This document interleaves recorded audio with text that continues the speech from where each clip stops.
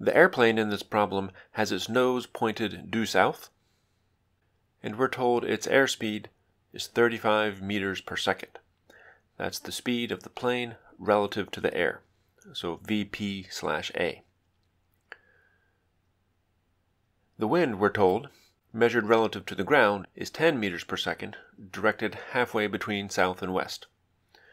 So these blue vectors are the velocity of the air relative to the Earth. They have a length of 10 and a direction of 45 degrees from south towards west. Part A of the problem asks us to draw the relationship between the velocity of the plane relative to the Earth and these two vectors. First, let's construct the velocity addition equation. The velocity of the plane relative to the Earth equals the velocity of the plane relative to the air plus the air relative to the Earth. Carefully notice the order of the subscripts here. On the left, plane relative to Earth, P and E, are the first and last subscripts on the right-hand side, and the two middle subscripts match. That pattern always holds for relative velocity equations. We can draw these now. The plane relative to the air is straight down, with a length of 35 meters per second. The velocity of the air relative to the Earth is at 45 degrees, with a length of 10.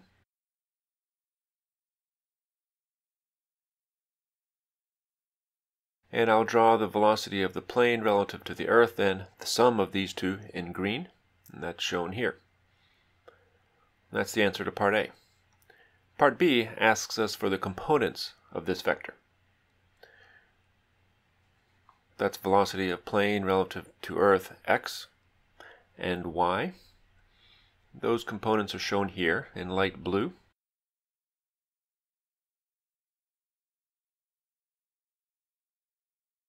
Notice that the x component equals this, which is in the negative x direction, with a length of 10 meters per second times sine of 45 degrees.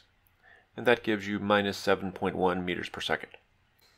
In the same way, the y component is found by adding up the y components of the two vectors. They're both in the negative direction, so we get negative 35 meters per second minus 10 meters per second cosine 45, and that gives minus 42 meters per second. Part C asks us for the magnitude and direction of this same vector. To find the magnitude, we use the Pythagorean theorem, take the square root of the sum of the squares of the components. You calculate that and find it equals 43 meters per second. Let's call the direction of this vector theta. That's shown here. It equals the inverse tangent of the ratio of the opposite to the adjacent lengths. That's calculated here and equals 9.6 degrees west of south.